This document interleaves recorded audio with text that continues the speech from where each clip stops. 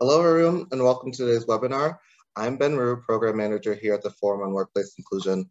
I'm pleased to have you here today for What is Your X? Why the Workplace is the Perfect Place to Discuss the Undiscussable, Race and Racism, with Margaret Greenberg and Gina Greenlee, authors of The Business of Race. This is the fourth webinar of our 2022 Forum on Workplace Inclusion webinar series. We hope you enjoy this experience and find this information helpful in your work, and join us for future webinars.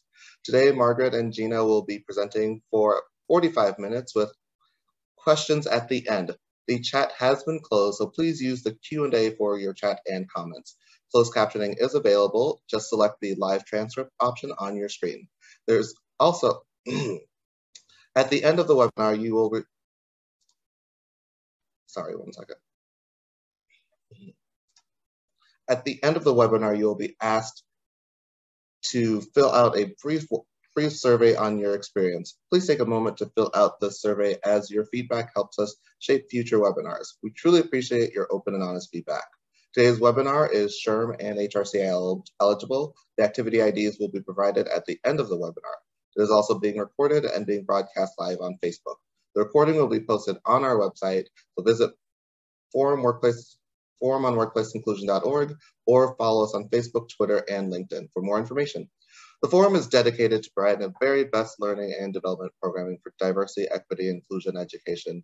We provide webinars and podcasts on a variety of topics on a monthly basis throughout the year, as well as our flagship conference in the spring. We provide most of these resources, like this webinar and podcast, for free. We are able to do this thanks to the generous support of our community. We know these resources have a great value to you, since so many of you regularly attend them. We're grateful that many of our virtual offerings are often full. In order to sustain our work, we have added a donation button to our website and each webinar and podcast page. There's a suggested donation for each program type. We ask that you donate what you feel is the value of the service to help us continue to bring the very best DEI learning and development to you, and for us to fulfill our mission of engaging people, advancing ideas, and igniting change. Every donation is fully tax deductible and greatly appreciated. Without further ado, I would like to go ahead and hand things over to Gina and Margaret. Thank you so much, Ben. Thank you so much, Michaela, and thank you all for joining us today. So I'm Gina Greenlee, and my co-author, Margaret Greenberg. When Margaret and I were first researching the business of race, we came across this story.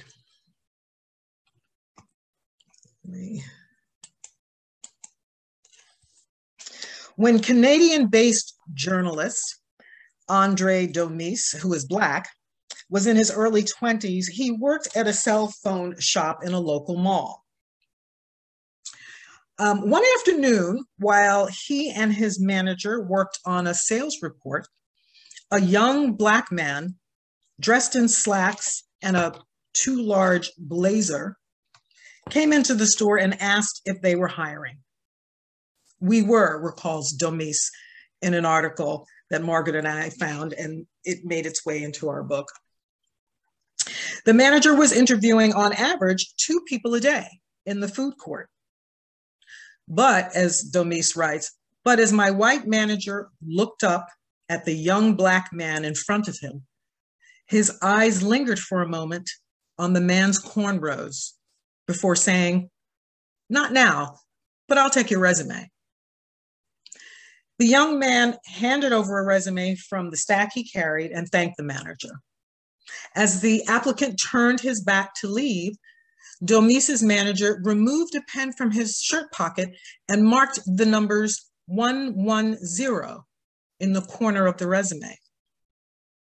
Domis writes, when I later asked what 110 meant, my manager drew a diagonal line between the 2 ones,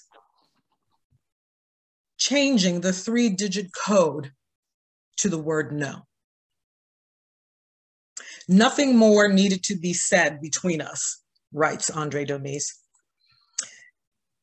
The company they worked for, this is Margaret and I speaking now, the company they worked for took pride in its commitment to diversity, painstakingly outlined in the employment contract both Domis and his manager had signed. But despite all of that, Domis writes, I just watched my white manager profile a Black youth out of a job.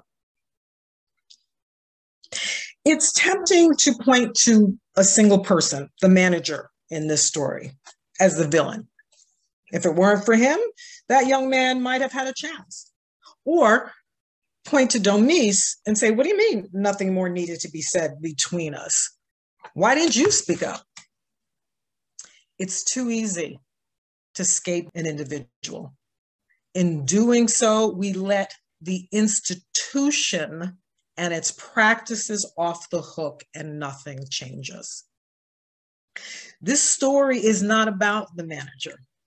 Rather, it highlights the need to examine a system, the system of work, one that hired and retains a manager in a position of power and authority to racially profile prospective employees unchecked.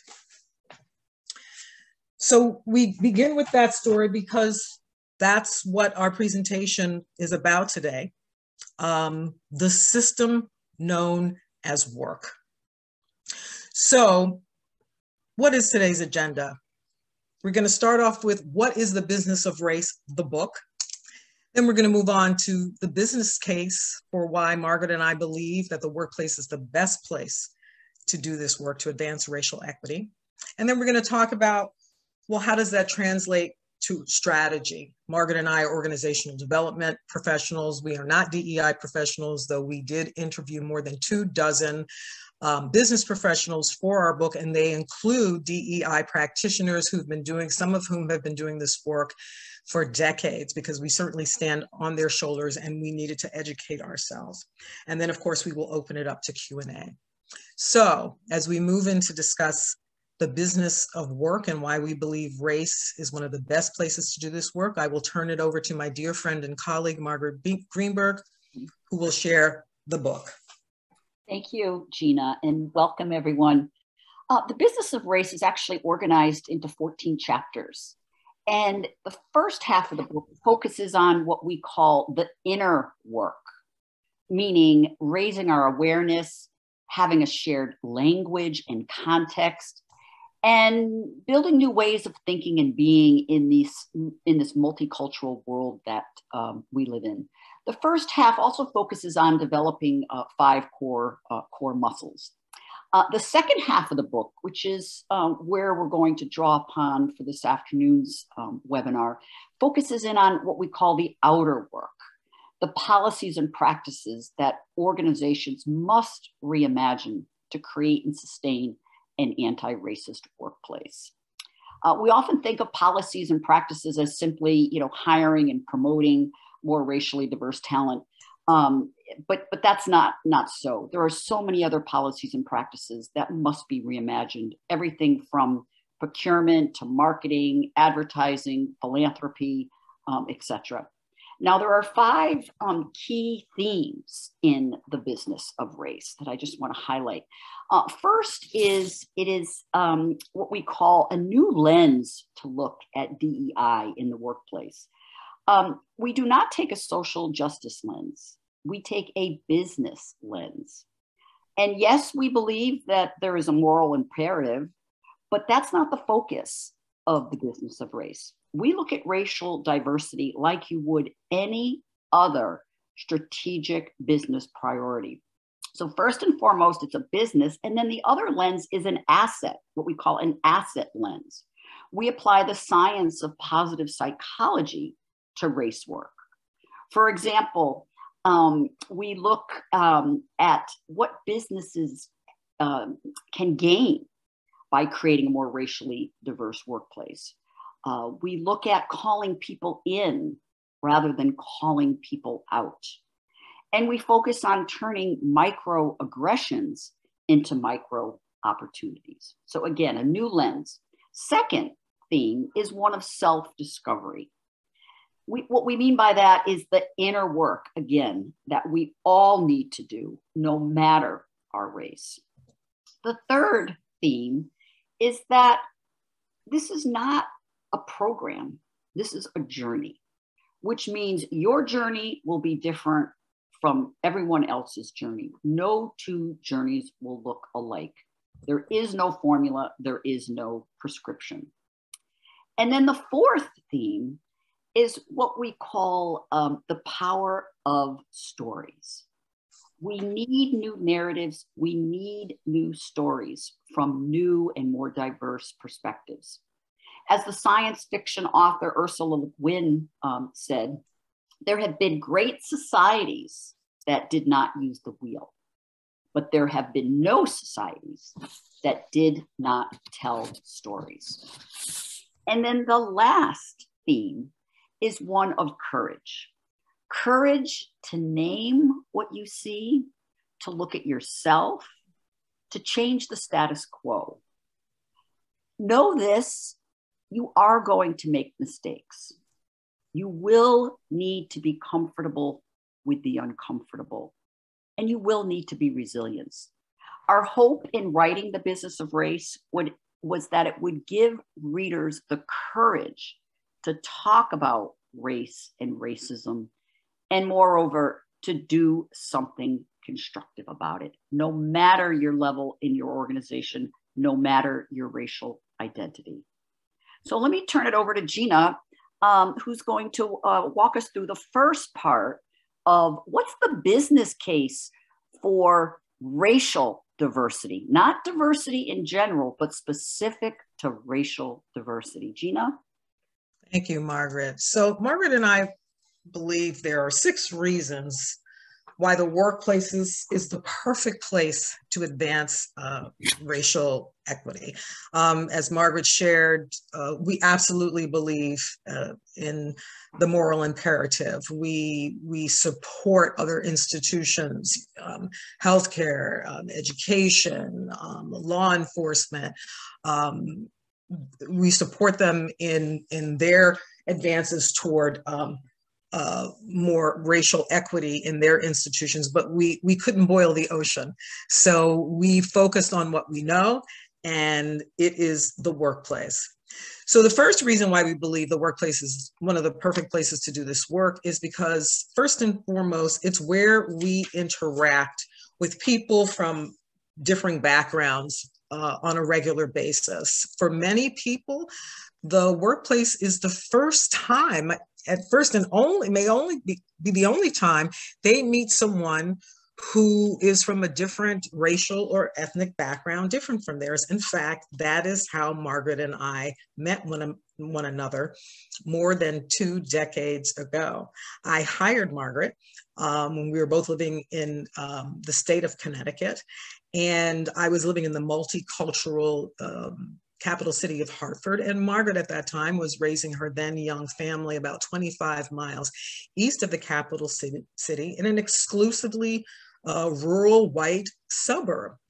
And so I did my networking. This is in the days before LinkedIn. I picked up the phone and I said, I need a consultant to help me work with a senior group in strategy. Who do you know? They told me about Margaret. She came in, I interviewed her, she was great, but we never would have met. There would be no reason for our paths to cross otherwise. So this, in the United States, again, our book, because we are both from the United States, again, our hope is that people will look at our book and then look at the racial inequities in their own countries and their own cultures and tell those stories and share those narratives. But the United States is still very much segregated when it comes to housing. So we've actually had people email us after webinars and say, you know, I was in my 20s before I actually met a Black person or an Asian person. So navigating a multicultural workplace in the 21st century is really an imperative. The second reason why we believe the workplace is one of the best places to do this work is because of the existence of a ready-made coalition. Every day, scores, hundreds, thousands, tens of thousands in the case of large matrix corporations, people come together to advance a common goal. That's going to be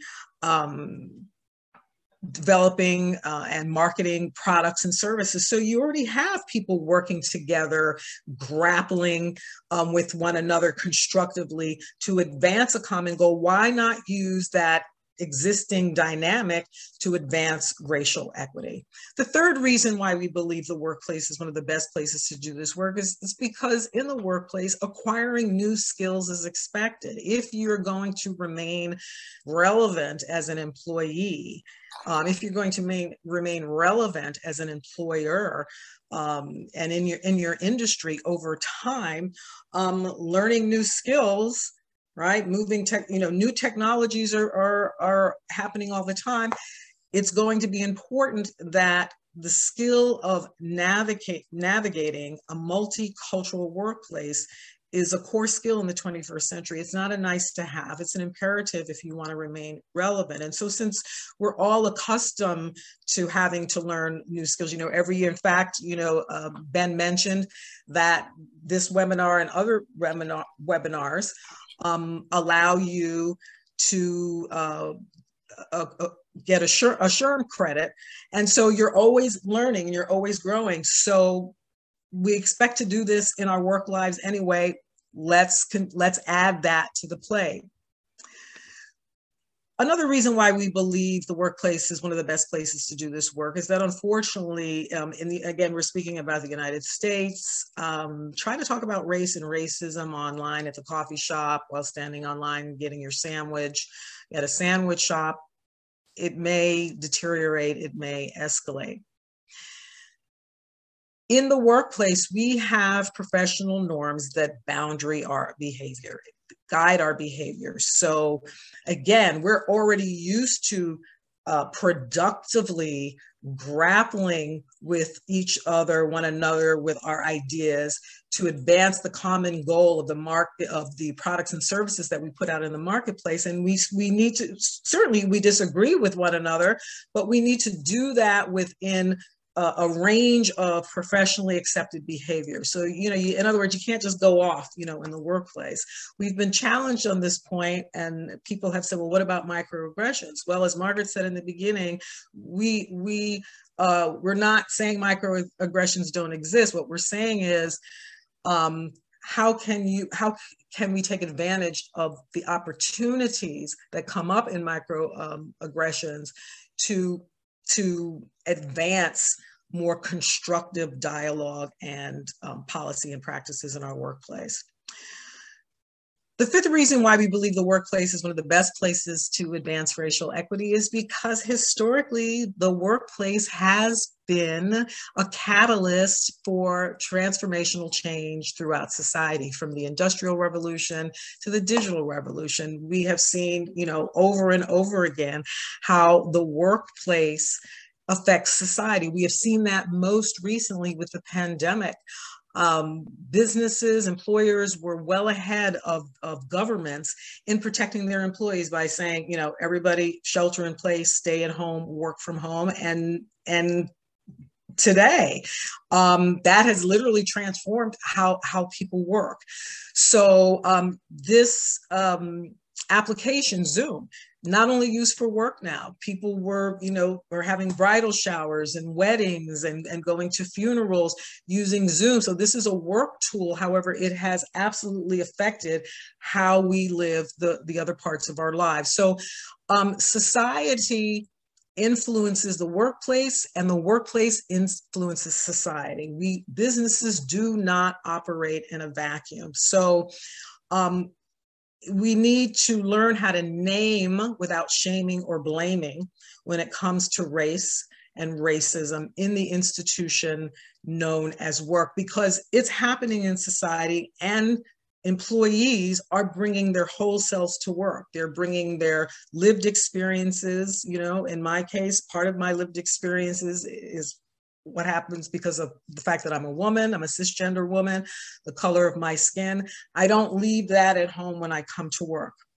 So these are the 6 reasons why we believe that this is one of the best places to advance a more racially equitable society. So I'm going to let Margaret continue the rest of the business case by talking about the metrics side, because without metrics, you have no accountability. Thank you. Thank you, Gina. Let me begin with this quote from Vijay S. Warren. He says, the case for establishing a truly diverse workforce grows more compelling each year. The moral argument is weight enough, but the financial impact, as proven by multiple studies, makes this a no-brainer.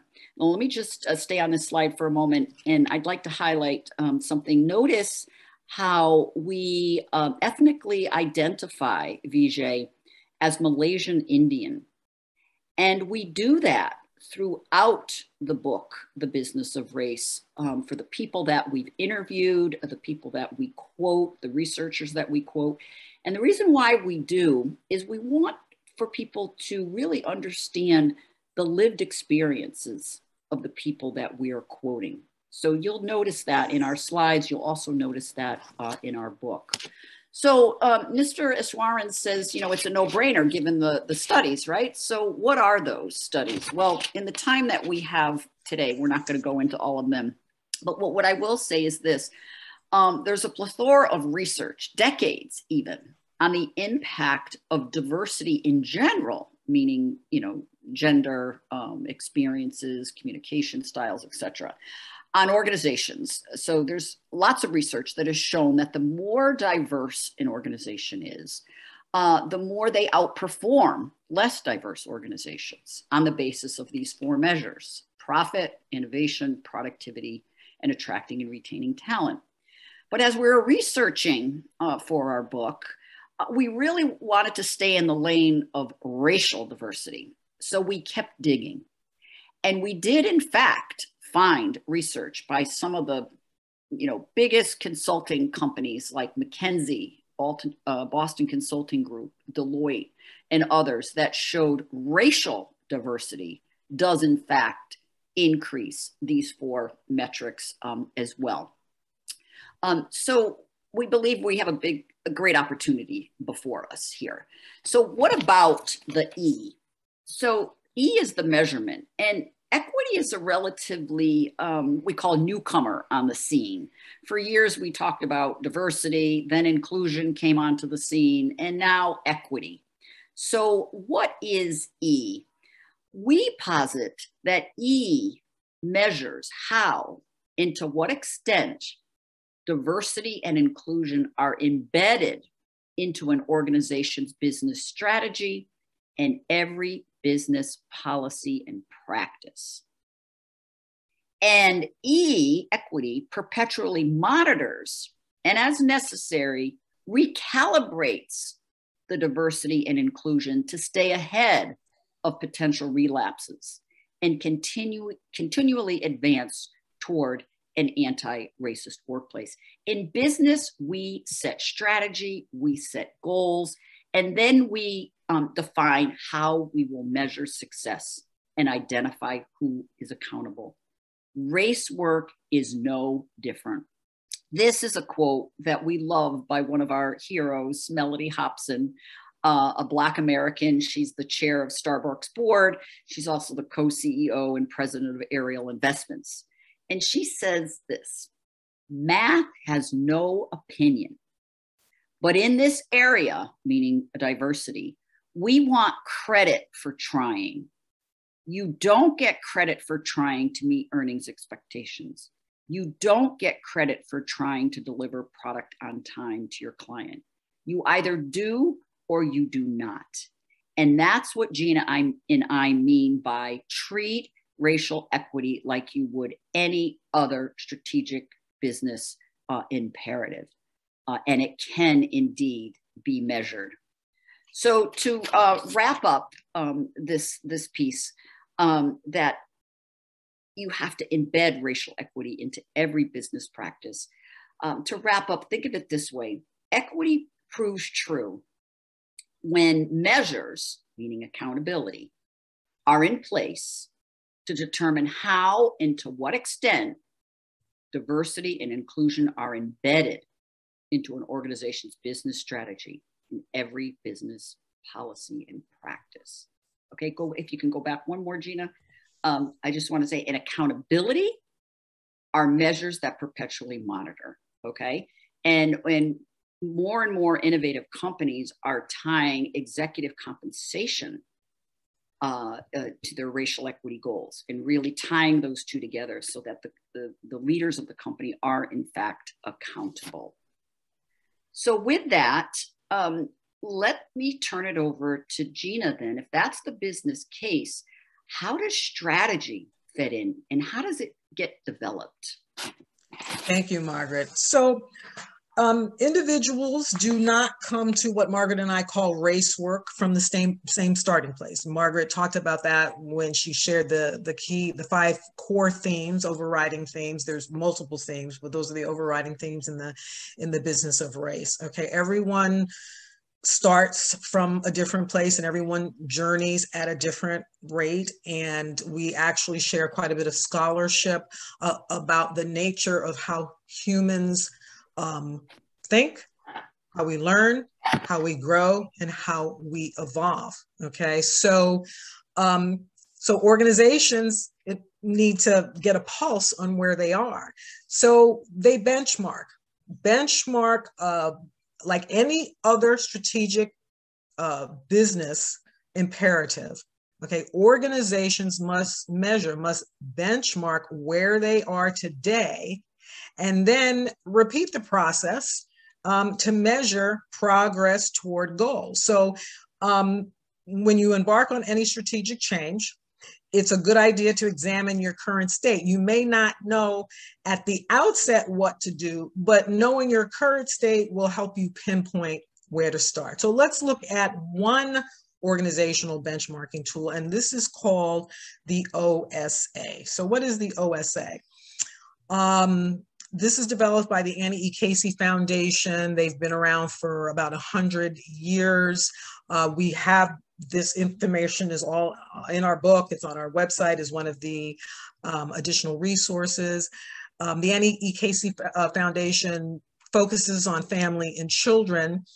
And it was actually begun by one of the eldest of the 4 children of Annie E. Casey. She was a single mother, so that was really the focus on children and families. And her eldest son went on to start UPS. So this is the family that created that foundation, and they have a number of social justice tools on their website, and this is one. It is a discussion starter for organizational readiness for change. It is on a Likert scale. It asks 29 statements, and basically, while it's targeted toward individuals who have positional power, hierarchical power within an organization, certainly if you are a sole contributor, you can use your voice, and we talk a lot about that in the book, to influence those who do have positional hierarchy in your organization. And very often we have multiple case studies in our book where there's a lot of cross-functional strategy teams that come together, bringing employees from different levels of the organization, different functional areas of the organization, to give voice to where they believe the organization needs to go. So there's 29 statements, and there are no right or wrong answers. You just need to answer them true, mostly true, sometimes true, not true. And that will gauge the current state and identify the next steps about your organization. And the results, based on the responses to these 29 statements on a Likert scale, your organization will come out with one of four. Margaret, did you want to say something? Yeah, I was just going to say, someone asked a question they missed. What does the OSA stand for? It stands for the Organizational Self-Assessment. And I put in the chat box where you can access it at aecf.org. Thank you. Thank you. So the organizational self-assessment. So there are 4 different approaches. So let's look at some of the characteristics of the 4 organizational approaches based on the responses to the OSA. There's colorblind, diversity only, race tentative, and equity focus. So colorblind, an organization that takes a colorblind approach shrinks opportunities for discovery among employees. We don't see color, and it shrinks those opportunities for employees and for the organization, and it could also fuel animosity by denying the history and culture of marginalized groups. So here's the business case. When organizations take a color-blind approach to racial diversity, those organizations fail to see the opportunities to grow market share, for example, in underserved populations. So what does colorblind look like from an organizational perspective? Such an organization will avoid or shut down conversations about race, and because they believe it will only create unimaginable discord. So that's an example of, based on how individuals in an organization answer, and these are usually individuals who would be part of a management team, and again, cross-functional team, human resources people. That's the colorblind strategy. The diversity-only strategy is where an organization proposes universal strategies that are presumed to work for all employees. And that's talking about racial diversity or gender, LGBTQ, veterans, age. So it's really a broad brush approach. A characteristic of a race tentative organization is one in which employees or the management have gone through anti-racism or unconscious bias training, but the organization is still not clear. So everybody's trained in this, but the organization doesn't really know what to do next. What's the next step? Lastly, an organization that has taken an equity-focused approach has put those measures in place for operational and management accountability. Again, like it would for any other strategic imperative. So how to use the OSA? Again, there's no, as Margaret shared, there's no formula for what race work looks like in a given organization, be it for-profit, not-for-profit, university, healthcare, corporate. But often we're asked about, well, what would come next? And so depending upon where the organization is, here's some examples. First of all, you can give it as pre-work. And then what you want to do is use a skilled facilitator to help the organization discuss how each person scored the organization, okay? Now, most likely, people are going to see things differently. And that's what I talked about earlier, that the fact that we're already grappling with each other to solve a wide range of business problems. So we're accustomed to doing that. So with a skilled facilitator, you will see that people do things differently. And let's get rated the organization differently and get curious about why that is. That's one of the opportunities. Another great opportunity for progress is to look at the assessment statements that were not checked, meaning this doesn't happen in our organization, and leverage those that were checked. Focus on the strengths. Another way to use the organizational self-assessment, it is a launching off point, a feed for a SOAR analysis that Margaret's going to talk about shortly. You may be familiar with SWOT analysis. SWOT, strengths, weaknesses and threats. That is deficit language, and we take an asset view of this work. So we think of opportunities and aspirations, and Margaret will talk about that. And then again, whatever benchmarking tool you use, and we know that you do some type of benchmarking already. We're just saying apply that to race work, assign accountabilities, and agree to follow up on progress at least quarterly. Retake the assessment annually to continue your journey. So with that, I'm going to turn it over to Mark to talk about the SOAR analysis. Thank you, Gina. And I just want to make note, we have two people, Justin Hall and Bridget Kleida, who both have their hands raised. Justin and Bridget, we're going to go into Q&A literally like in 5 more minutes. So just hang in there and we'll get to your questions. So the SOAR analysis, it is a powerful business planning tool to collaboratively engage people at any level in your organization to develop your company's racial diversity strategy. Unlike that traditional SWOT analysis that Gina mentioned, strengths, weaknesses, opportunities, and threats, that really focuses 50% of your time on deficits, SOAR uses an asset approach, which is consistent with the approach that runs throughout our entire book. This doesn't mean that SOAR ignores weaknesses or threats, but instead it prompts leaders to reframe them into opportunities, aspirations, and results, which creates a much more empowering, energizing, and actionable discussion. It doesn't ignore difficult conversations either, but what it does do is it gives the space to reimagine what is what is possible.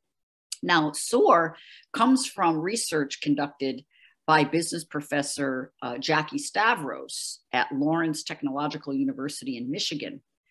She did this for her doctorate in management studies more than 2 decades ago.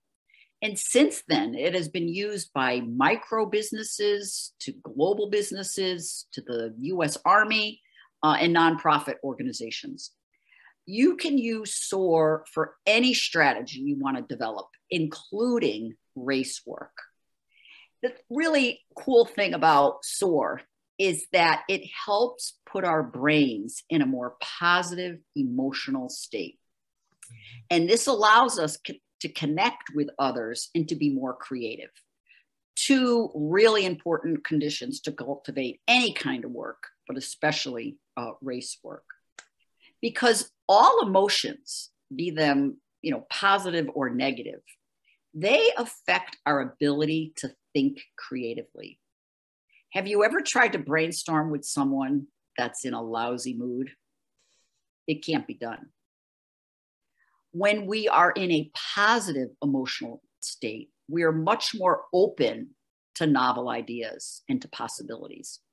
And this is what Dr. Barbara Fredrickson from the University of North Carolina at Chapel Hill calls broaden and build theory. So what happens when we kick off meetings by asking people, what kept you up last night? What's wrong? Or identify weaknesses, threats. We inadvertently put people into what we call protective mode. But instead, when we ask people about their strengths, our brains launch into what Dr. Stavros calls this connect mode.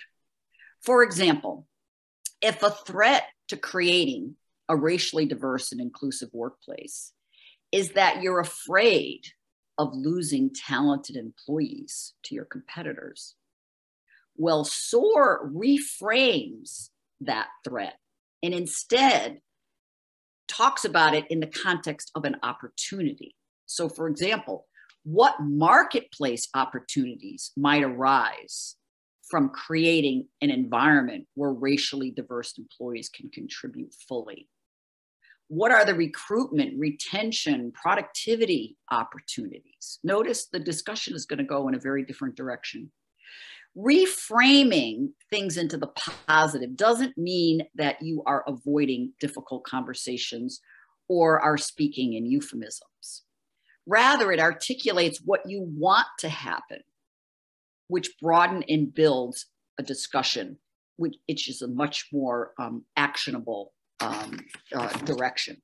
So now in the business of race, we actually give some examples of questions that you can ask for each of these 4 quadrants. Let me read a couple to you. Under strengths, questions such as, what are we already doing well when it comes to our race work? One of the tenets of behavioral change is we are more open to going into the unknown when we know that we're keeping something of our present, something that's working well, that we're going to take with us into the future. Another question you might ask under strengths, what are we most proud of when it comes to the race work we've done thus far? For opportunities, we might ask, what opportunities do we see? And also from an external perspective, what have other companies done that we admire? Under aspirations, you might ask questions such as, what do we want to be known for in the marketplace? And what impact might we have in the world? And then lastly, under results, a couple questions you might ask, what will we know, or excuse me, how will we know if we are successful? How will we measure progress? As we talked about earlier, what are the metrics? How will we measure progress? So those are some examples of SOAR questions. Keep in mind, you can use SOAR no matter where you are in your race journey. It's questions that can energize, engage people, and really embed it into your culture and your strategy. So with that, let's go into Q&A. And while we wait for our first questions to come in, this is how you can continue to engage with us. Our website, businessofrace.com. While we hope we've piqued your interest to want to read our whole book, you can download a free chapter on our website. You can contact us by email, LinkedIn, Facebook, and we have some free events coming up on Eventbrite. And you can see the URL pasted there. Know this too, we mentioned several tools today, the SOAR, the OSA, the organizational assessment. There are more than 40 tools in the business of race, and they're all listed in the resource section, and 95% of them are free. So with that, Michaela, do we have any questions coming in? Right now, it doesn't look like we have any questions in our Q&A, so I'd like to remind everyone, if they are interested, they can use that Q&A section to input their questions. And I think Justin and Bridget, they had their hand raised previously, so I don't know if they want to type in their question. Oh, here's a question. How is success of use of SOAR framework measured or determined? So success of the use of the SOAR framework. Think of, Gina mentioned earlier, the OSA, the organizational assessment, is an input or a feed into the SOAR analysis. In terms of how successful the tool is itself, that's really based upon what are the actions that come out of it. Think of it as a discussion to identify the strengths, opportunities, aspirations, and results. And then after you have that discussion, turning those, especially the opportunities, into actionable steps with clear accountability. Who's going to own that? Who's, I'll give an example. An opportunity might be, we need to reimagine our onboarding process. Who's going to take that? Whose input do we need? When do we want to come back? And who's going to approve that work that's been done? So I'd say the success of it is what kind of actions actually come out of it, not just talk.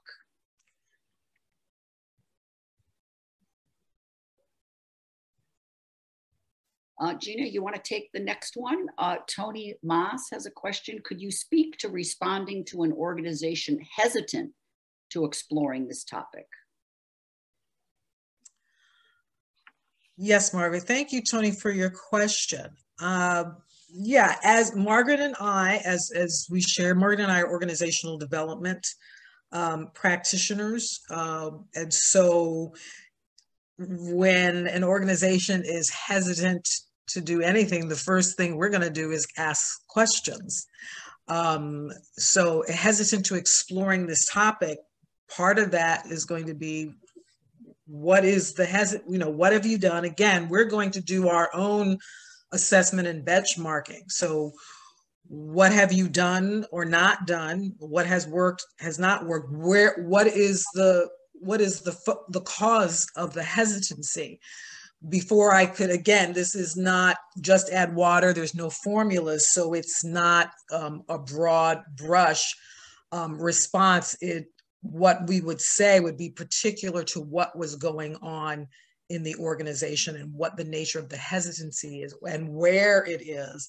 You know, again, you have organizations that are really large, and there could be some teams. Again, in organizational development, we look at self, the individual, team, and then the organization. So there are some teams who are ready to go. They're at one place, you know, other teams are in a different place. They're not hesitant. So it's really into that we take that OD approach. Margaret, did you want to share something additional to that? No, that's fine. I'll take the next question. Thank you, Gina. There was also one other question. Anonymous said, is that the two of you on this slide? Yes, it is the two of us. Actually, pre-COVID, we haven't actually been in each other's company. We wrote this entire book virtually. Gina is in Florida. I'm in Maine. And but this was pre-COVID when we were actually still able to give hugs. And actually, and thank you for that question. Margaret, I think this might be a quick opportunity to share. First of all, I have to say, Margaret and I are in our early 60s, and there we were, that was about 15 years ago, and we still look fabulous, if I say so my own self. But Margaret, can you briefly share how we came to write this book? Because I think that's an important story when we're talking about narratives and we're talking about origin. Sure. So you might recall May 26th, 2020 was the day after George Floyd's murder. And I called my friend Gina just to check in on her. And all I said was, Gina, how are you doing? And what's happening in the world? And I really appreciate that. It was a hard day for me, and many days and many weeks and time thereafter. And I'm still on my own journey. But I appreciate Margaret reaching out to me from 1,500 miles away, recognizing, Margaret and I have been friends for more than 2 decades, 22, 23 years. And I can count on one hand the number of times we've spoken about our differing racial identities and the different lived experiences that flow from that identity. And it just, we were girlfriends, we were hanging out and having fun. And then with George Floyd's murder, when she reached out to me, I began to speak and share about some of the challenges I had as a Black woman in this country. And Margaret was really moved by some of my stories and asked me and suggested that I write about them. And I said, nope, because when I have written about them in the past, when I was the columnist for the Hartford Courant, I was accused of being the stereotypical Black woman, angry Black woman. So I said, nah, I'm not going to write about that, Margaret. Thanks, though. Thanks for calling me. And I said, well, what if we wrote something together? And of course, not a book. We weren't even thinking book at that point. We wrote just one article called The Workplace is the Perfect Place to Discuss the Undiscussables, meaning race and racism. And because we're business women, we posted it on LinkedIn. And there was such an outpouring of response from readers saying, finally, we're able to talk about this taboo subject. Thank you. And that response encouraged us to write another article and another article and another article. And I think it ended up being maybe a 6-part series. And after that, it was like, gee, maybe we should write a book. And that's how it came to be. Yes, and I think it's really important to point out our two voices, because I said to Margaret, yeah, I would be dismissed as the stereotypical angry Black woman. And if you were to write about my stories, about my experience or what you've heard, you will be dismissed as the privileged white woman. So let's do something together. We wanted to model something that we were not seeing, which is direct candid, non-euphemistic conversation, not about diversity in general, but racial diversity. You can name without shaming or blaming. And if you do not name, then nothing changes. So with that, Mario, what are some likely metrics for equity? Michaela, I don't know if you can help us out on this, but if you go to the Business of Race, www.business of race, it doesn't say business, the businessofrace.com, there's a blog post there about the EEO1. If some of you are human resources professionals, you probably know about the EEO1 report. That's, Mario, that's one concrete example. I wrote a detailed blog post, and there's lots of resources in that blog post. And the EEO1 is a report that it's a federally required report for organizations who employ 100 or more people. They need to file it annually. This has been the law since I believe the late 1960s, again, driven by the Civil Rights Act of 1964. And historically, it gets sent to the EEOC, the Equal Employment Opportunity Commission. But it's since the murder of George Floyd, of course, there have been scores and hundreds of other people of color who have been murdered since then. But that was the lightning rod that went around the world. Investors are now, particularly for publicly traded companies, investors are now asking for that to be made public. Why, Mario? Because if you take what we call in our book a lumping approach to your general diversity metric, you say, oh, well, 65% of our company, is comprised of people of color. But then if you were to break that down, which is what the EEO1 does, it breaks it down by race, by ethnicity, by levels within the organization, even defining levels close to the C-suite, you might find that of the 65% of people of color, again, we're talking about racial diversity in our book because that's our lane, not because we don't care about other types of diversity. If you break that down, the EEO1 can show you, well, of that 65%, most of the people of color are concentrated at entry level, a sprinkle of middle management, and you have nobody in the C-suite. You have no representation. So that's one.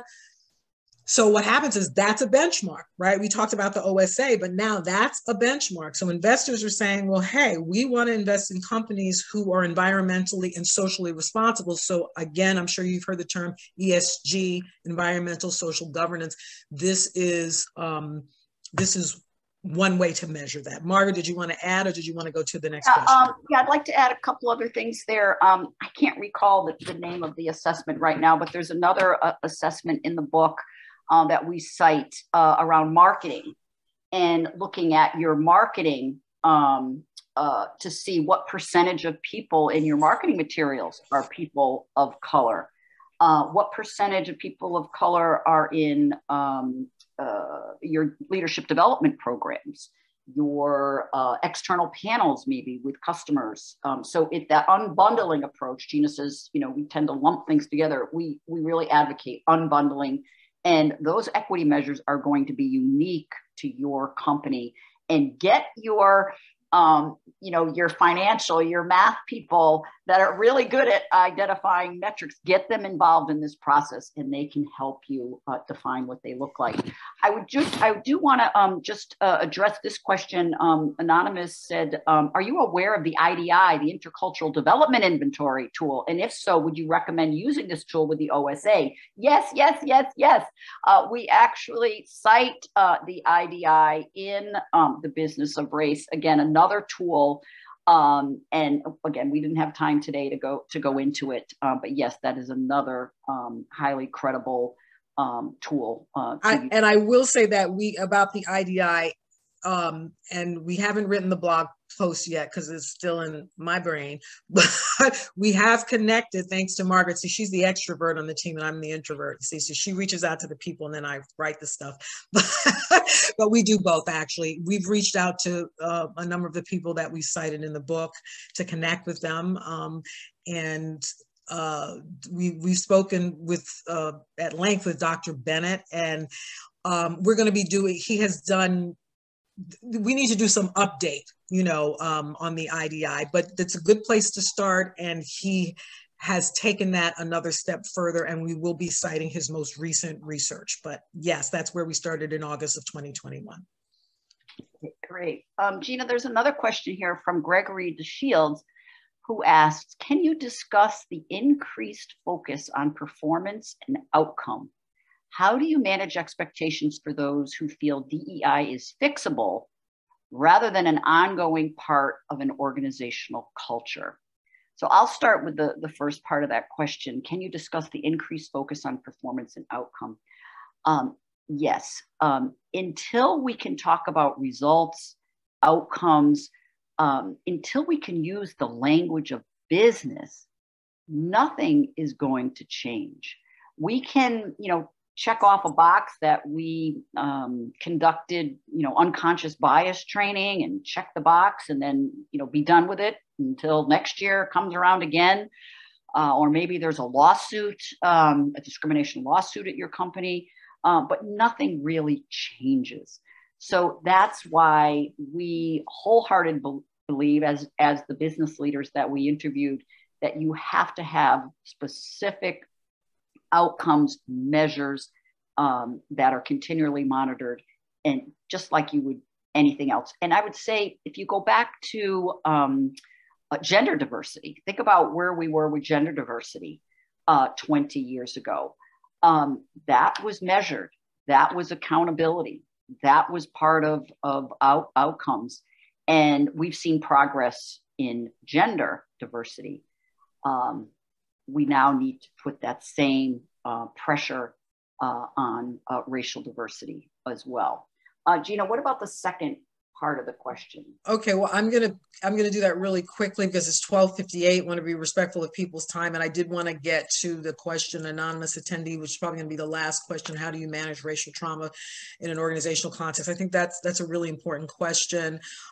What I'll say in the second part, in response to the second part of Gregory's question, is here's just a really concrete example in about 30 seconds. Is yeah, people have an expectation. So here, I'm going to hire a head of DEI. Everybody and their mama hired a DEI head right after, or promised to, after the murder of George Floyd. Okay, so again, if you use the language of business, of organizational development and change, that just by hiring, a head of anything, right? If that person is going to have to be matrix throughout the organization. So first of all, that person has to be at the table. Anything that is strategically, so typically so what we would suggest is not just hiring that person, but making that person needs to be reporting to the CEO, needs to be on the board, participating in the board. Every time there is a strategic discussion in an organization, whether it's about procurement, whether it's about hiring, whether it's, about vendors, whether it's about philanthropy, whether it's about marketing, that person and the team of individuals, because again, they're not working by themselves, they're going to bringing cross-functional brains and eyes and hearts to this, needs to have a voice in every one of those functions. So when people have expectations, I can check the box. You know what you say? It is doomed to failure. That's what you say. If you expect you're just going to hire one person and then you're done, you will fail. That's what you say. That's how you manage the expectation. And if they want to do that, then that's their choice. Now, I do want to get to this question: how do you manage racial trauma in an organizational context? This will be our last question in the interest of time. Many people who have experienced racism carry trauma with them wherever they go, including the workplace. So that is a fantastic question. And and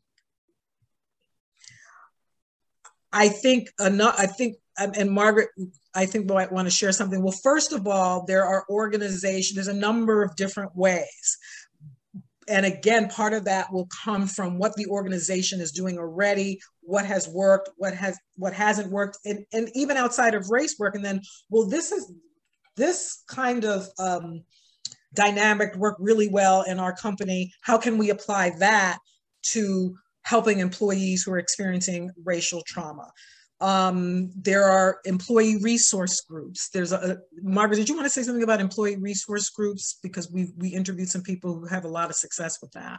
Yeah, many companies have ERGs, employee resource groups, whereby people that have something in common, whether it is AAPI, Asian American Pacific Islanders, or Black or Latino, can come together as a support group for each other, as well as advisors to the senior leadership of the company. So that could potentially be a place to address racial trauma as this person asked.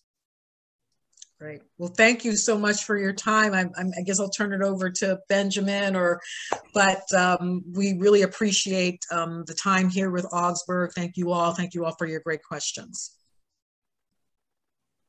Thank you both so much, Gina and Margaret, for the wonderful podcast.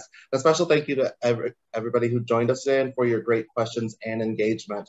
As promised, the HRCI activity ID is 598027, and the SHRM activity ID is 22-DRZR7. So those.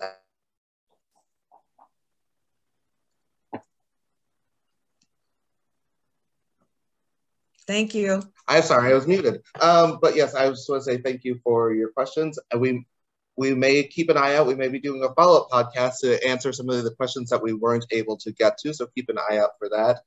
Join us in July for Beyond the Blame Game, Religion and the LGBTQ Inclusion at Work with Nina Bowe of Tannenbaum Center for Interreligious Understanding and Jean-Marie Navetti of PFLAG on Thursday, July 21st at 11 a.m. Central Standard Time.